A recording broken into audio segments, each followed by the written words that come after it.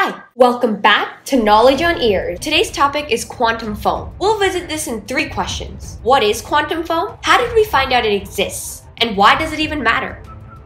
Let me tell you something crazy. If I gave you a box and said that there was nothing inside it, is it empty? Nope. What about space, where there's nothing, no air, there's nothing? Is that empty? Nope. Quantum foam exists and it's everywhere in space-time. Even something as empty as it could possibly be still has quantum foam. So quantum foam comes in both particles and energy waves. This is because if you've ever heard of Einstein's famous equation E equals mc squared, E equals mc squared states that energy and mass are the same thing or interchangeable.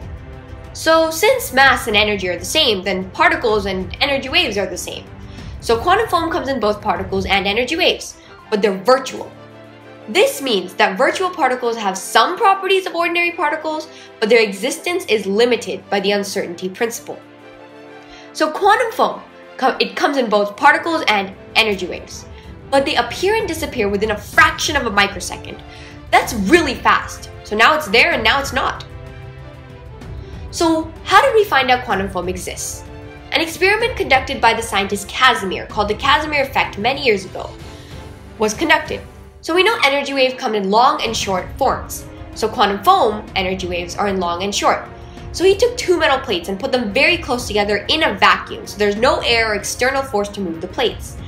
And since the plates were very close together, even though they're in a vacuum, that doesn't mean that there's no quantum foam. There's still quantum foam, but because they were so close together, all the longer energy waves formed on the outside, while the shorter ones were on the inside, and because of that, the plates moved closer together. So, what does this tell us and why does it matter? Well, places like CLS and CERN, where there's particle accelerators like these, in which they take subatomic particles into beams and collide them in these particle detectors, they're conducted in extremely high, ultra-high vacuums. And even if it's a vacuum, there's still quantum foam. And if we don't calculate quantum foam in a theoretical result, our experimental result could be different. And quantum foam can affect the beam. It can slow it down, speed it up in an accelerator. But still, why does quantum foam matter?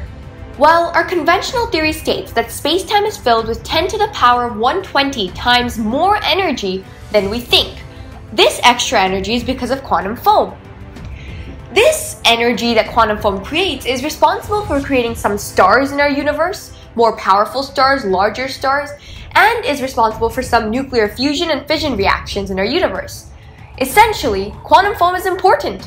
Thanks for listening!